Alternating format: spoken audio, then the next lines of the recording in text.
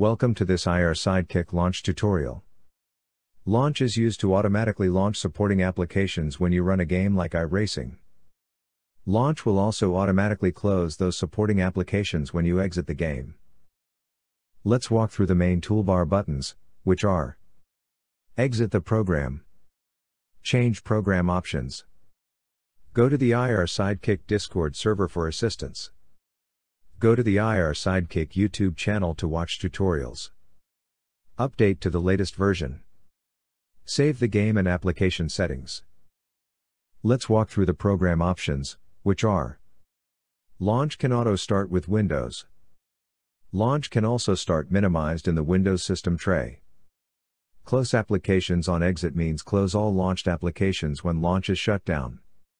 Finally, applications are normally launched sequentially but can be launched concurrently if you desire. More on that topic later when we discuss the application start options. Let's close the options window. Launch watches for games being run and then launches supporting applications. We have to configure the games to watch out for, and specify what applications should be launched for that game. The tree view on the left shows a summary of all games and applications. This is an example where a lot of games or programs are being watched. There are numerous applications configured for automatic launching and shutdown. This is what you will see when you run launch for the first time. iRacing and launch have been automatically configured for you. Launch is added as a program to watch so you can automatically launch other applications when launch starts.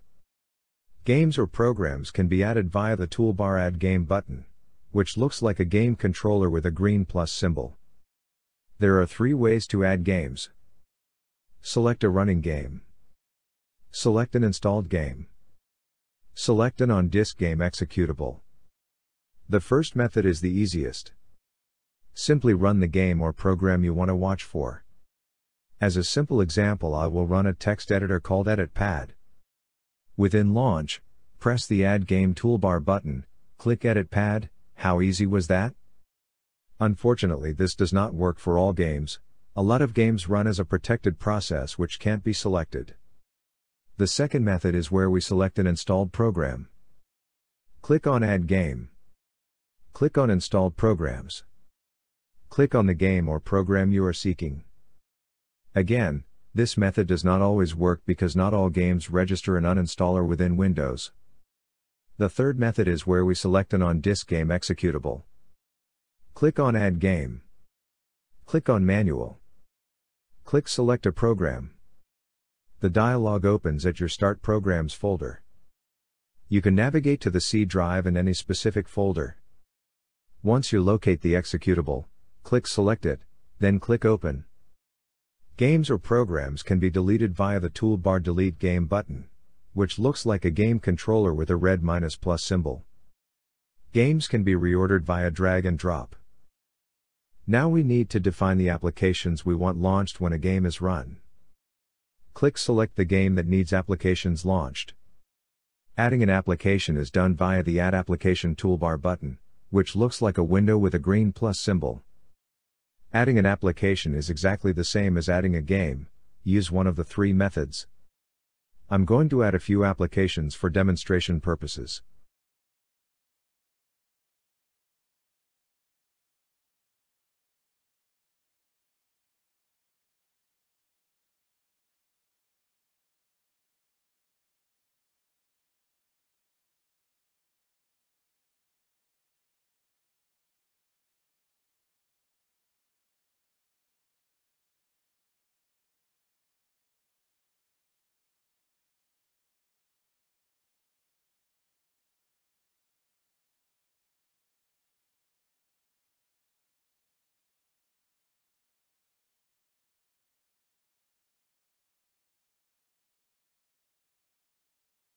Applications can be deleted via the toolbar Delete Application button, which looks like a window with a red - symbol.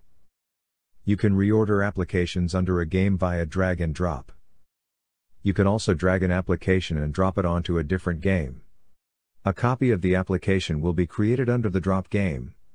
It's a quick way to add the same application to multiple games or programs. So now we have a list of games or programs. and some applications underneath them. The next step is to perform a little more configuration. When a game is selected, there is a Game Monitor panel on the right. This shows the running status, name, title and executable. There is an option to delay launching applications until the game's main window opens. This is useful for games like iRacing that can take several minutes to start up. There are several reasons to wait for the game window to appear. 1. There may not be any point launching the supporting applications before the game is ready. 2. Waiting for the game window to appear avoids extra loads on your computer while the game is loading. When an application is selected, there is a Launch Application panel on the right. Again, this shows the running status, name, title and executable. Applications can be disabled via the checkbox at the top. This prevents the application from being launched and closed. Let's walk through the application start options. You can specify startup arguments, processing priority and window style. A launch delay can be specified. It's the number of seconds to wait before launching. This is to prevent high CPU and disk overheads when a game is starting up. Applications are normally launched sequentially. Again, this is to prevent high CPU and disk overheads when starting a bunch of applications at the same time. Launch will sequentially go through the list of applications defined under the game that just started running. For each application, wait for the delay seconds, then launch. This is repeated for each application, one by one. This means the application delays are cumulative. Each application's delay is from when the game starts plus any prior application launch delays. If you have 3 applications, each with a 10 seconds wait, the first application will open after 10 seconds, the second after 20 seconds and the third after 30 seconds. If you turn on the Launch Applications Concurrently option, all applications are launched at the same time.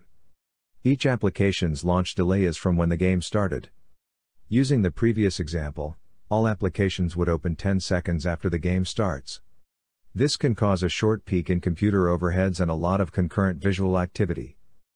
On a competent PC with 8 cores and an SSD drive, it's entirely possible to use a delay of 0 seconds and launch applications concurrently.